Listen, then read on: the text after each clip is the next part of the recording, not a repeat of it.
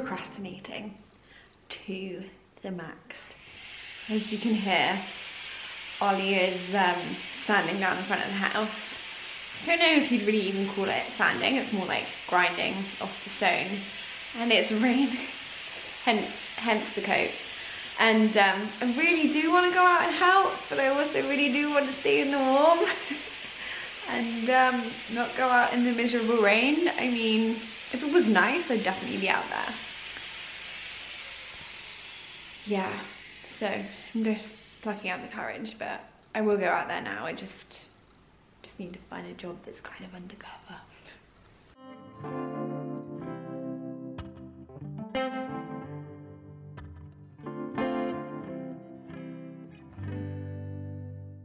And this is the section Ollie's done, as you can see, in comparison to that. And look how bad it gets down here. You're gonna have to do a lot of filling and touching up down here. There was only one way to keep the dust out. One of us had to sacrifice staying outside. And, well, you can guess which one it is. I have taped up all the doors. If you're also renovating and think that we have this fun, easygoing time, it's really not always like that. Ollie is still sanding down, grinding down the front door, and I can literally taste the dust in the air. I've tried everything, but we are gonna get covered in dust, and I'm gonna have to spend my whole evening cleaning. And it won't all be gone then, but the majority of it will. We do keep everything very clean and tidy so that it's easier to clean up. But yeah, living through a renovation definitely has its downfalls.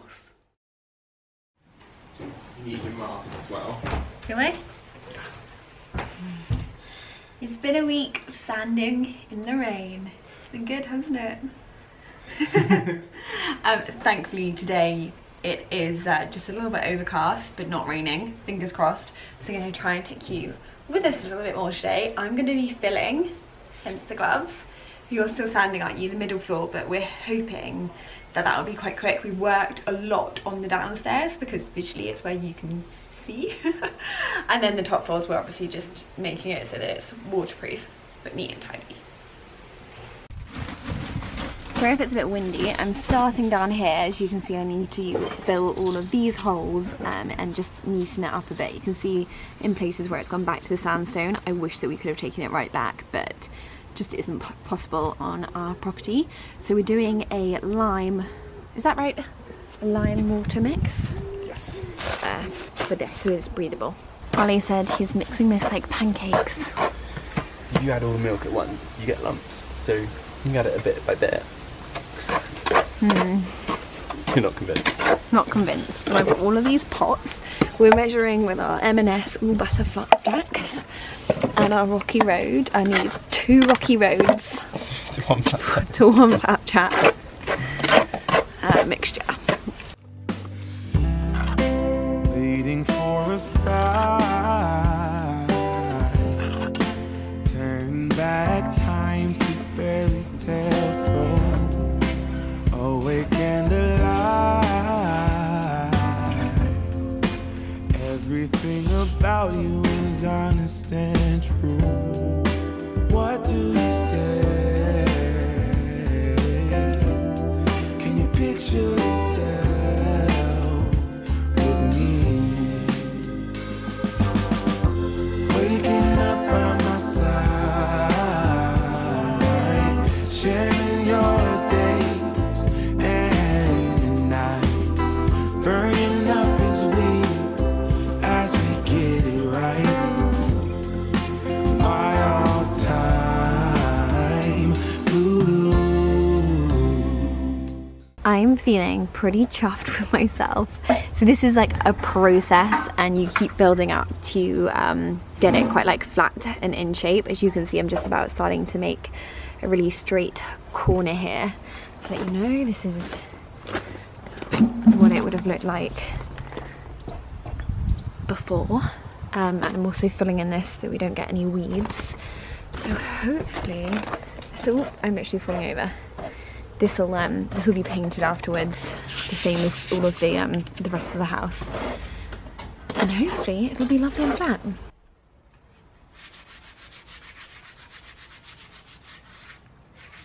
And it's already time to clean up. My worst bit. I never end up cleaning up. I always leave it and I always get in trouble from Ollie. Hang on, let me put this down. I think I might be about halfway there. I still need to do the little like tops. I've done all of the sides, but I also need to build up some of the corners. But today was a lot about learning. I have, apart from like our weird plaster jobs that we do, I've never done anything outside like that. And yeah, I feel like super proud of learning a new skill, but it made me feel bizarrely emotional. Maybe I'm a little bit overtired. It has been a week of sanding the house in the rain. But I just felt so happy that I got to do it and I achieved it and that I was able to. I think that was the main point. Like, I'm healthy, I have hands, I have arms, I was able to get out there and learn it and do it myself. And I guess sometimes we take that for granted. So anyway, I'm probably overtired. I'm gonna go and wash all the equipment now. Good morning, guys. You are on both of our cameras today. Ollie's gonna take you outside. I'm gonna keep you inside.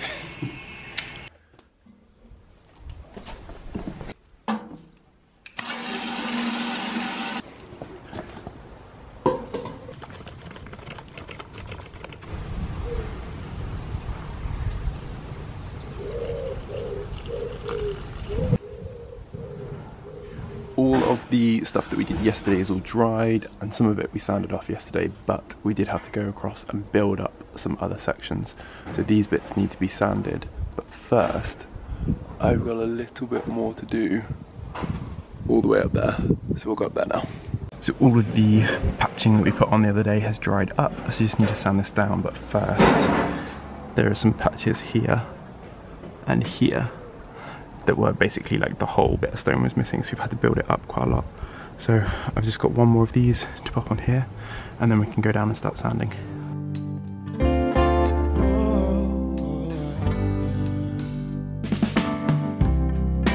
Dreaming of a dream, holding on to you, fairy tale, no, your freckles put a smile across my mind.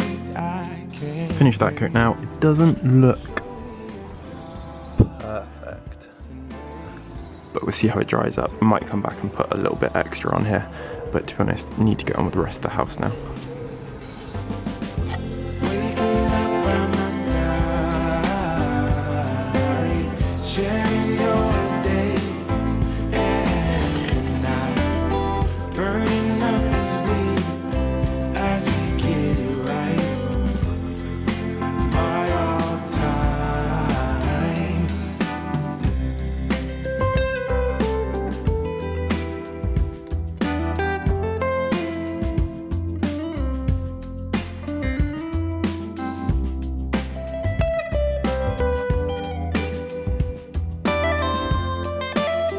Just shutting that door for a second in hope that you can't hear the tumble dryer. It's been a week, to say the least. So we have been sanding and sanding and sanding and sanding the front stone on the house, and it has been such a journey. I tried to film a little bit, but it's very difficult when you're outside. Number one, neighbors. Number two, because I get a little bit nervous, and also because we've been a little bit on the scaffolding and I'm a little bit scared of it, so I just wanted to make sure that I was concentrating and not thinking about the camera and where it was.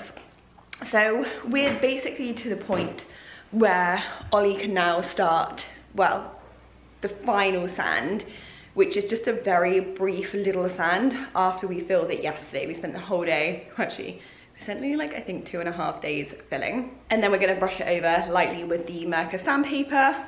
He'll take you to do that today.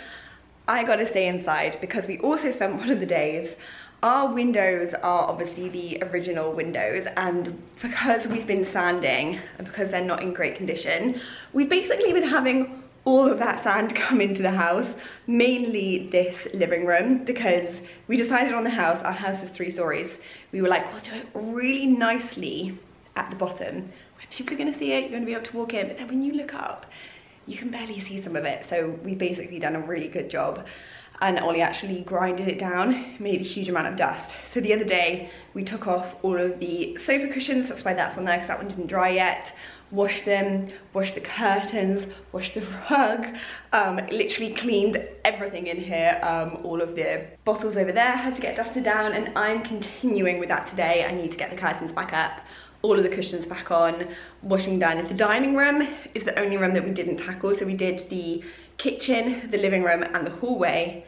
Now I need to do the dining room. I'll show you some of the dust. And then I'd want to do, after Ollie's finished sanding, I'll do the windows. So hopefully we're on that like last little bit of the outside before we can make it pretty and do all the nice things like painting and plants and all the stuff that I actually enjoy. So I think you can already tell in here on the floor, this is clothes that need to be washed. So I like hand wash them first. And then you can tell the dust that I need to try and get rid of. And this is just the reality of living in a renovation. I'm gonna have to take all of this off and dust it down. No one but you. I'm ready for storms and norms. Waking up by your side. All I want is sharing my day. This here is a little competition Ollie's been having with Gramps to try and propagate some eucalyptus. I think they might be dead, so I'm going to take them to him to see if he wants to keep them. Hi. Do you want to keep it? Oh, I mean, I don't think he's alive anymore. Do you want to do the little check? Yeah. Doesn't look very promising, does it? Alive, does he? Oh, I don't know. No. No, they're not roots. No. No.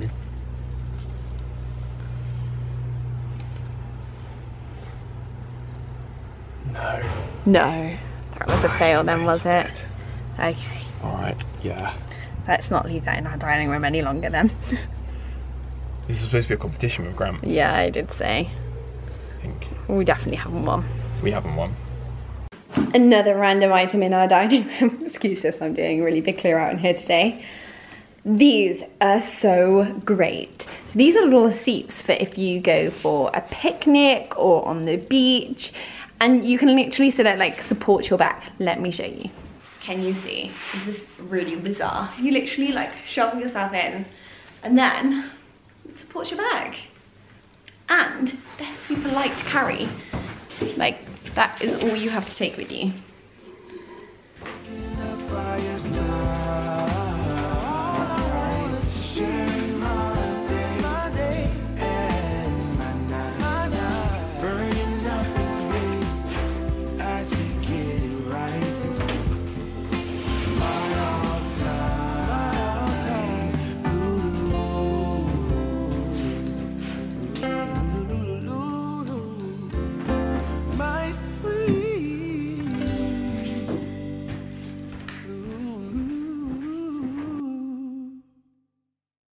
And I'm done. I've actually cleared a lot of things out of the room simply because renovating and dust. So I took out all of the candles that were around the fireplace. They were in here, but to be honest, they seemed a little bit more wintry anyway, and I took away a few things that were in here, just really neatened and cleaned it up. I know it looks a little bit bare, but it's the way that we have to live. Tidied it up over here. Took all of the bits that were out there away. I mean, this area is really just not the prettiest, but I don't know if I have the energy to do it before we do it properly. So we're leaving it like that for now. Living room's also clean and tidy. I've put all of the cushion covers on and it's feeling so much nicer in here now that it is dust free. Next up, you can probably hear ovens on for bacon sandwiches, but I'm going to cook us a banana loaf because Ollie ordered 25 bananas on her online shop, and funny enough, he hasn't been able to eat them all. I've actually already made a banana loaf, and I think I'm probably going to need to make another one after this. I cannot believe that it is Friday. Do I always say that? I feel like maybe I do. But the outside of the house has just wiped our week away. It just feels like a little blip of time where we have been sanding, and it's definitely been a job that, so basically, I think I told you in the previous video, holidaying at home. If you didn't watch that one, at the end of that one we talked about doing the outside of the house.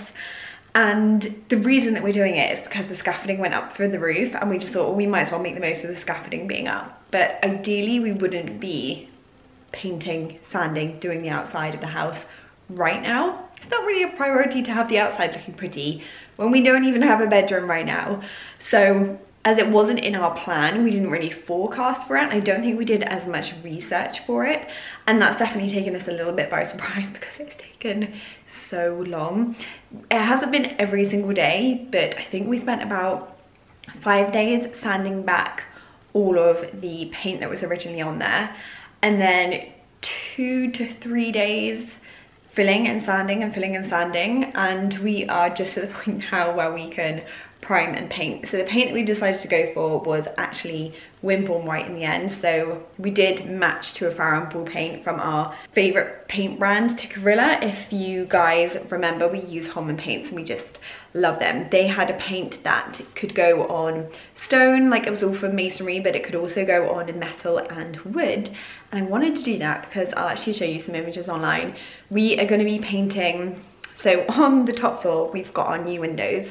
Then on the middle floor and ground floor, we've still got the original windows, which we're just keeping at the moment until we change them later on down the line. So we didn't want to properly renovate those windows. However, we obviously, you might have seen in the clip, some of them were pretty bad.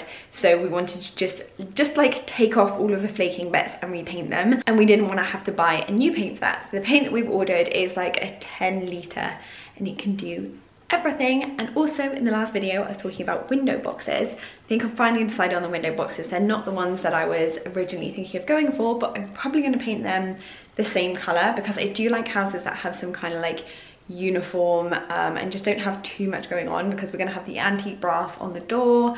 We've got some dark pots out there with bay trees in and hydrangeas in at the front. So let me show you the pictures, what I think we're going to do. So this is our front door. As you can see, I've just planted these lights there, but these are the lights that we're going to go for. I thought they were really nice because they kind of suited our modern traditional.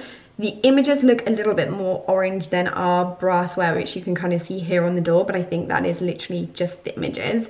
As you can see, we are actually patching up a few things on our door as well. As it's dried, it's now settled, and we're going to patch it a little bit. These are the bay trees with the pots that I'm talking about, and you can see all of the work that we've been doing along here. And one day I really want to change this path and this step as well, but that is for another time. So as you can see, the majority of our house is brick, and then we've also got this stonework around the door, and this is what's going to be painted in Wimborne white. And Wimborne white was actually this colour, the skirting board that we went for in the living room. So that gives you a little bit of a colour reference. It's a really delicate, warm white. And actually one of you mentioned Wimborne white on my Instagram, and I was like, oh yeah, like why had I forgotten that that was the white that we were going for in the whole of the house?